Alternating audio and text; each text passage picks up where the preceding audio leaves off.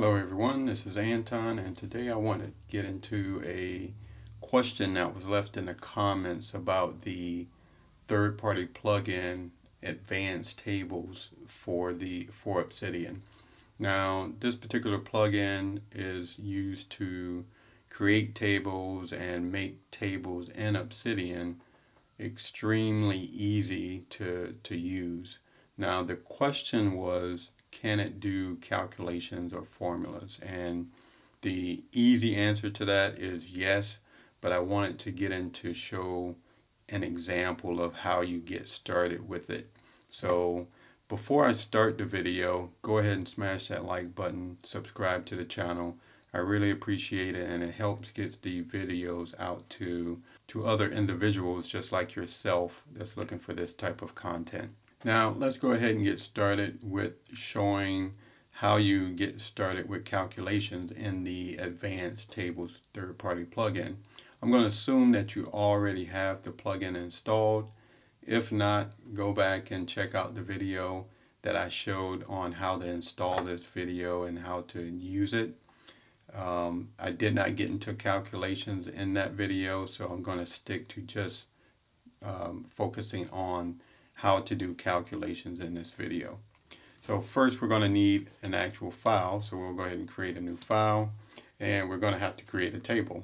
To create a table is very easy. We just go ahead with the pipe sign, we can go next, we can do the same thing again, and then we can give this some headings. So we'll give it things, and we'll see count. And let's go ahead and create a couple more rows. And I have short keys to do this, so you can go to that other video to see how you can do that. But if you go into the settings and into hotkeys, you can enable shortcuts on keyboard shortcuts to create your rows and columns a lot easier. So let's go ahead and say for things, we're just going to do numbers here. 1, 2, 3. And for the last row, we want this to be the calculation row. So this will be our total. And in the count, we'll just go ahead and mimic the 1, 2, and 3. That's under things. And what we want to do, let me reformat this table so it looks pretty. And what we want to do here now is add in the formula for the table. Now, the formulas are the format that you use here is the HTML comment format. So we'll go ahead and start that off.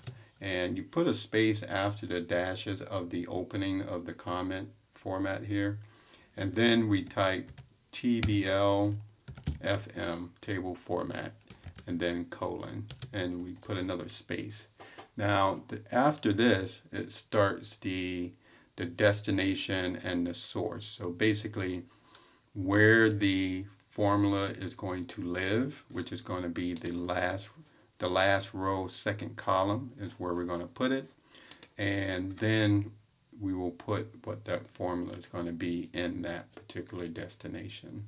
So let's go ahead and put the destination, which is, we're going to use this particular format here that indicates the last row. And then we're going to do $2, which will indicate the column. So last row with this formatting here, and then we're going to put the column.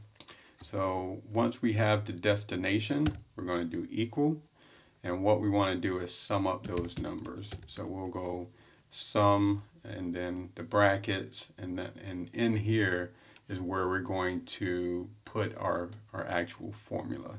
Now there's a little notation here where if we put the @ symbol and I, capital I, that indicates the actual line, the row, first row underneath the separation of the heading. And then what we want to do is do a range here using the 2 periods here.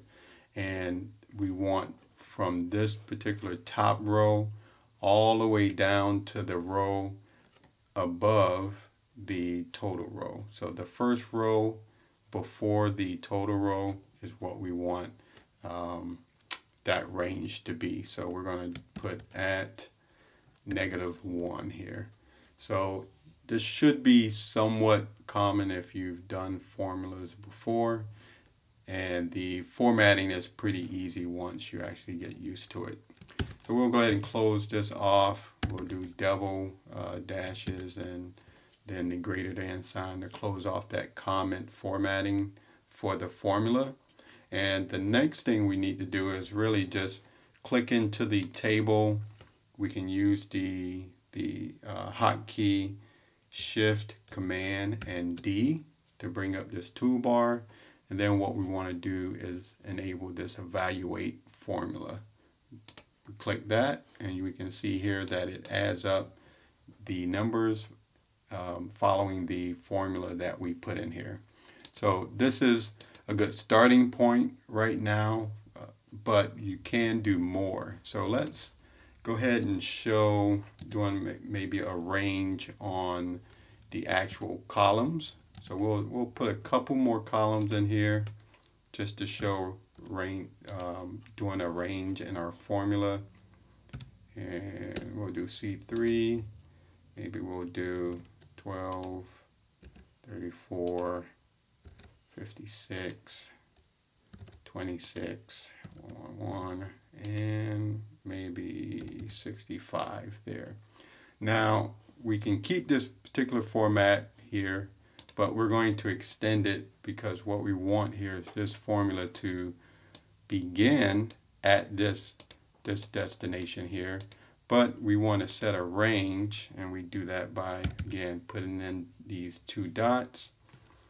We'll go ahead and start it off similar to the first range that we have in there, or this first location, but in this one here we're going to do $, and then we're going to put that greater than symbol, which means the last row in this particular, or the last column in this particular row.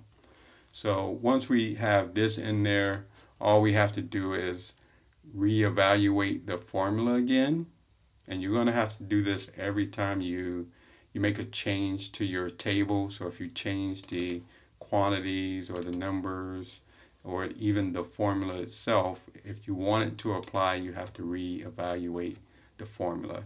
And we can easily do that with a hotkey. So I set up a hotkey here, and when I hit that hotkey, you can see that it updates the other columns in this particular row and sums up the numbers. So this is pretty easy. A quick example kind of to get you started with calculations and formulas in this by using this advanced table third-party plugin. If we go into the properties here, or settings, into third-party plugins, we scroll down to this advanced tables. Go ahead and click on that, and what we want to do to get more information here is spreadsheet formulas. You can click on this here, and let me switch my window, and it will open up to this page here. And when you get to this page, what you can do is, if you want to get the formula syntax, then all you have to do is click on this link for this particular documentation, and it'll go ahead and bring you to this documentation. It'll give you all the information about how you can do formulas, how what the different formatting is, what you can use to indicate first row, first column, last row, last column, etc. Shows you how to do ranges. You can come in here and get more information on the functions. It's really informative, so make sure you come to this particular documentation about the plugin and the formulas, and to be specific, to learn more about what you can do with the formulas in this advanced tables plugin. So I hope that that was helpful. Don't forget to like and subscribe to the channel. My name is Anton, and until the next time, have a nice day.